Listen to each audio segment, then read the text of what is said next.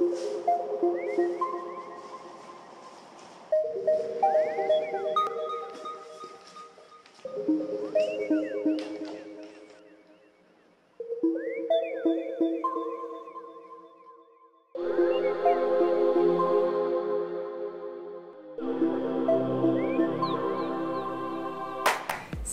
hello.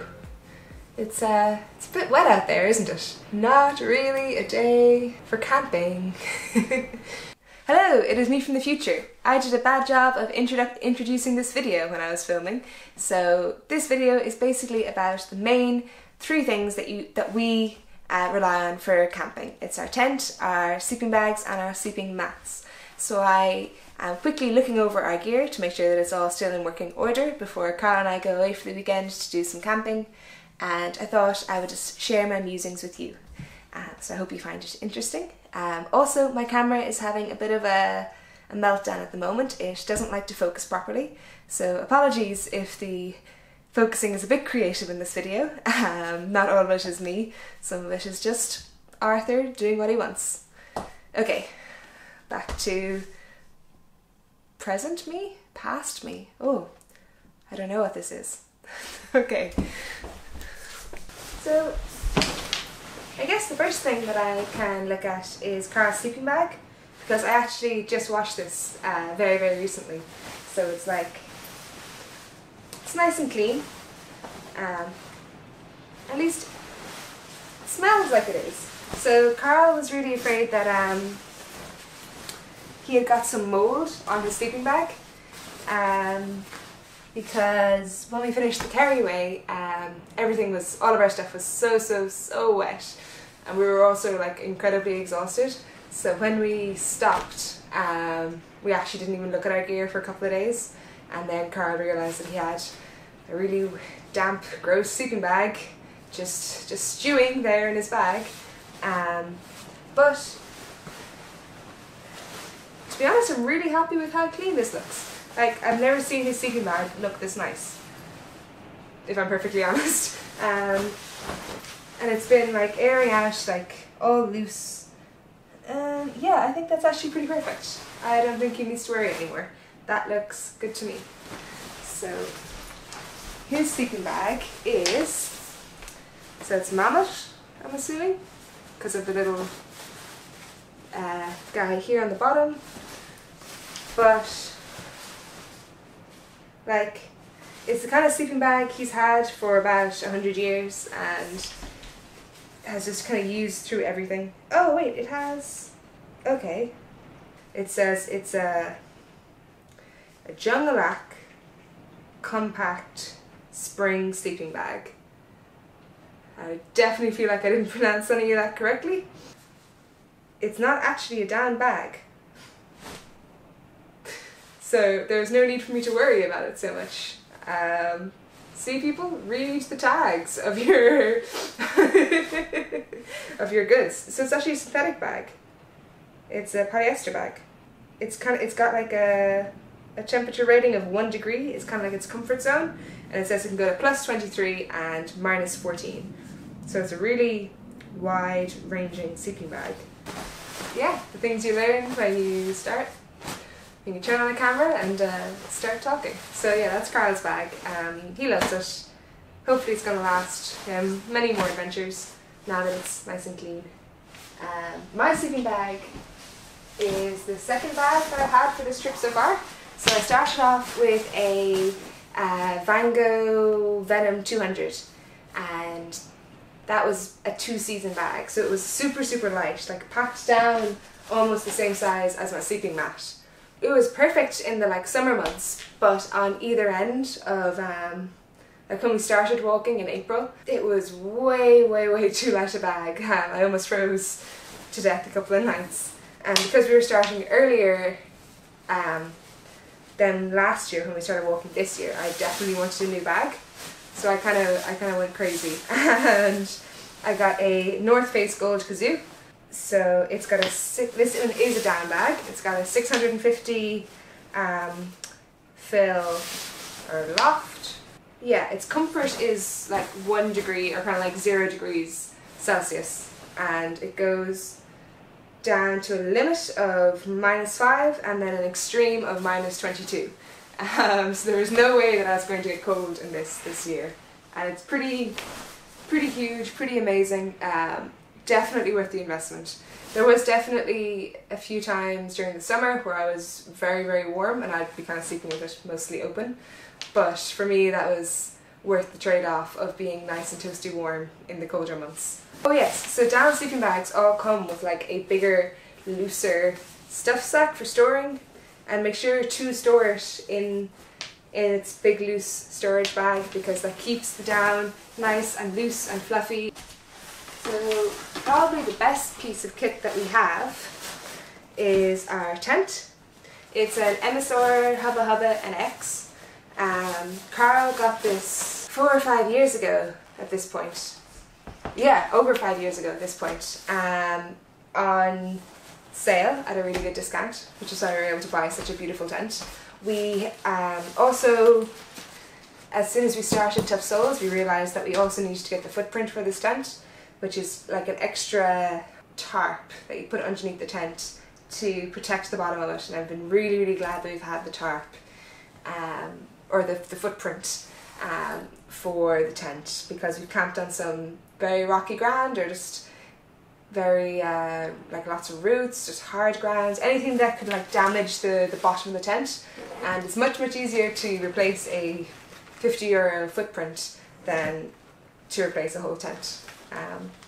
So yeah, I guess I'll just pitch this inside, see how it's holding up.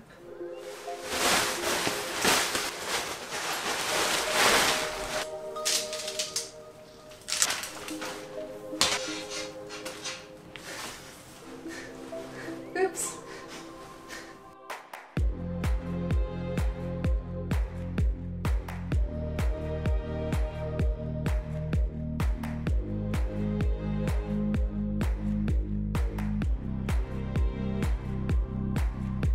Hello. So yeah, this is the first time I've pitched a tent inside a house. I probably wouldn't recommend. It's weird. I'm afraid I'm going to break something. I'm afraid I'm going to break the tent or the house.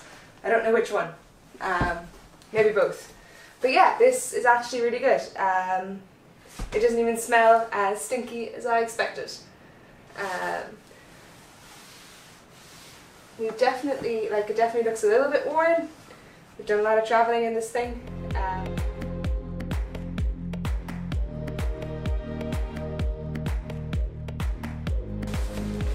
There's like one tiny piece of grass left in here. So this certainly isn't the biggest tent that you're going to find out there. When Carl and I are sleeping in here, we have our boots out in the little porch area that's just kind of outside the door, and then it's kind of like sardines.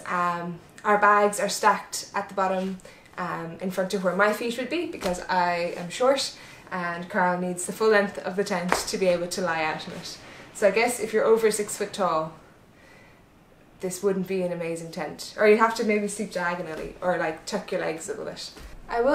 Yeah, we haven't actually retreated the outside of this tent, and I think that's something that I might do after this weekend away. Don't know if we've ever washed this tent. Oh god.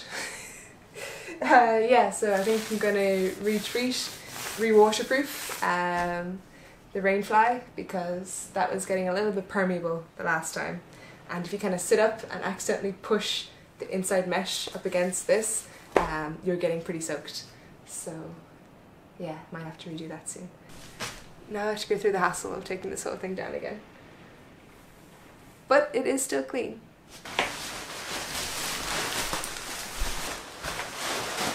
To be honest, I have no idea if we qualify as light, as like heavyweight backpackers, as like ultralight backpackers, light backpackers.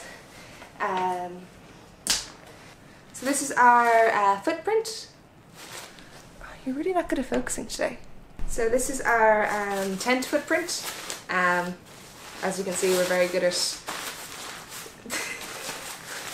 Yeah, so this is, we got the Hubba Hubba footprint. Like, it weighs pretty much nothing. We're not such kind of hardcore people that we try and do this ultralight. So we don't mind carrying the extra small package if it means that our gear is going to last much longer, because that's kind of what's key for us. I don't think we're ultralight. I think ultralight is like some sort of crazy,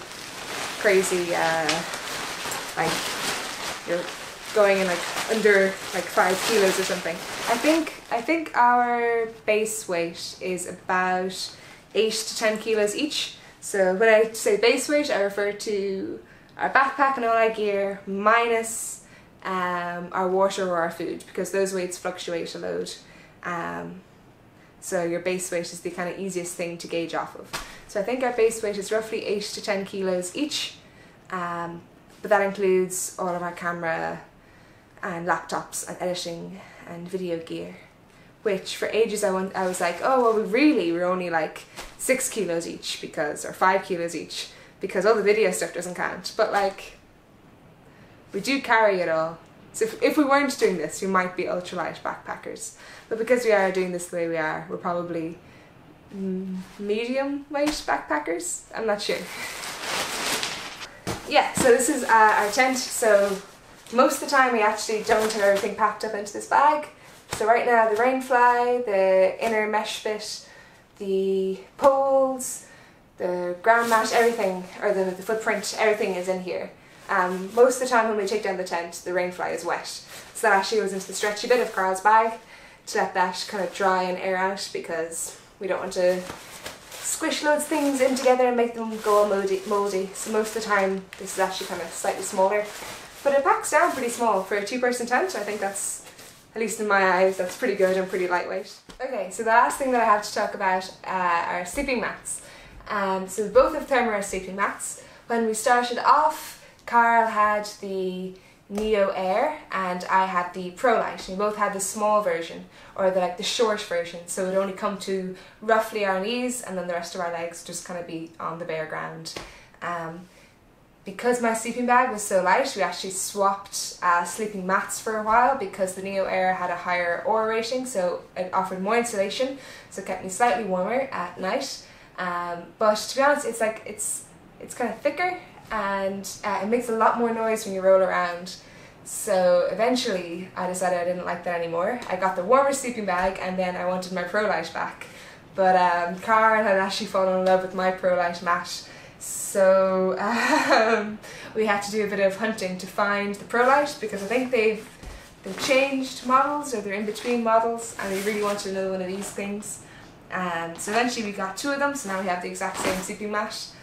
It's really, really great. We haven't punctured them yet. I think there was like a very, very slow puncture in the Neo Air that we had, to the point that I'd blow it up at night, and then by the time I'd wake up in the morning, I'd be almost touching the ground, but there'd still be like some loft in it, so it wasn't quite fully punctured, just really, really slow. Okay, yeah, so those are our 3 main things: our tent, our sleeping bags, and our sleeping mats. And they are really the most important things that you need for camping. Neither of us have pillows. We both kind of roll up our coats under our head. Once you have a good tent, sleeping bag, and sleeping mat, you can kind of go and do anything. And just because ours are super lightweight doesn't mean that you shouldn't just buy whatever you can afford and get out in the hills. This is just what we like to use, because we live in this stuff. Okay, so before I go, I need to say a huge thank you to our wonderful patrons, as always. We have a Patreon, which is where people support us every month to help us keep making videos and writing about the outdoors and sharing our adventures, and we really, really appreciate you all. Thank you so much for helping us so far. This week I'd like to say an extra special thank you to Marcus Kavanagh, Jen Carey and Declan Jennings. Your support really means the world to us, and thank you to all of our patrons. If you'd like to check it out, our Patreon is patreon.com/toughsouls. And yeah, I hope the weather is nicer this weekend for our camping than it is right now. Okay. So actually, one quick thing before I go. So I know a lot of people have problems deflating blow up air mats, and the best way that I have found is that you open up the valve, and as you roll, so you roll and then you kneel on it and you just squish, you just roll the whole thing up and you squish all the air on it as you're kneeling on it, like with your hands and with your knees. Squish it all out, and then it'll all end up like this. Then you unroll, you tighten off the little valve when it's all empty, unroll it. Now it's nice and flat, it's nice and thin. And then you just fold it up,